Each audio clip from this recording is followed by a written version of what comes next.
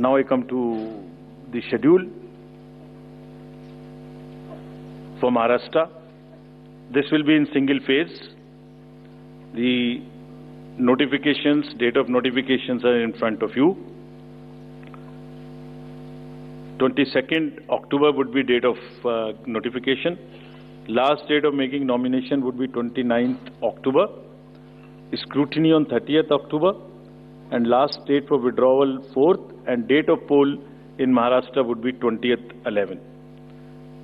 Counting would be on 23rd 11/24, and you will notice that date of poll is Wednesday.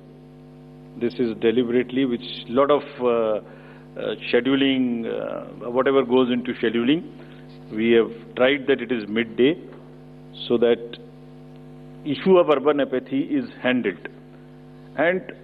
And in case of urban apathy, we are really very concerned. We want to make appeal through you to all our esteemed voters in the urban areas to please come and vote. It's not a healthy trend which is reflected.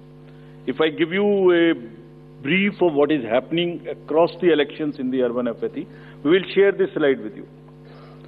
If you look at various states, you look at Gurgaon, you look at Faridabad recently. Last elections, you look at Jubilee Hills, Hyderabad. You look at Bangalore South. You look at Gujarat, Gandhigram, Kolaba, Mumbai City, Pune, Thane. All are much below the state averages of each state.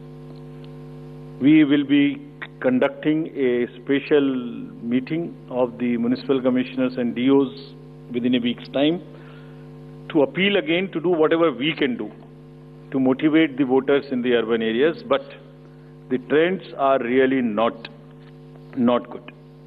If I show you the Lok Sabha, that was the Lok Sabha. If I show you legislative assemblies, see the lowest.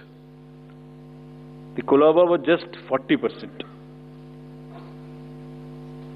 62 of 64 urban ACs in Maharashtra were less than the state average in 2019. So was the case in the parliamentary elections 2024 also. And just to give you a contrast, if you compare, so what was the situation in Lok Sabha in Kalyan was 50%, Mumbai South 50%, Mumbai North, Thane, Pune, Mumbai South, everything 53%. And these were the lowest 6 parliamentary constituencies out of the lowest 10. So that's the state of the urban apathy. We would be doing everything to counter it. Last time in 24 elections, we had all celebrities, all corporates, Amul, everyone involved. We'll do it again. And we'll also, at this point, emphasize that this contrasts with a very positive trend in the constituencies like Doda, 72%, Riyasi, 74%, Punch, 74%, Rajouri, 71%. If they can go 70 plus, Kolaba can also go 40 plus. In 24 Lok Sabha elections, Bastar was 68%, 69%. Gadchiroli, Manipur, states after state, tough areas.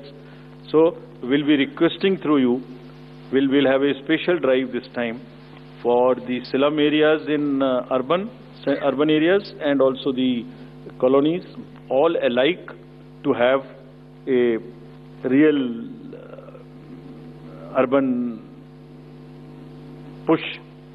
I do not want to name a specific thing, but there are booths in Faridabad and Gurgaon in the recently held elections, and they are the poshest places where voting has been around 20%.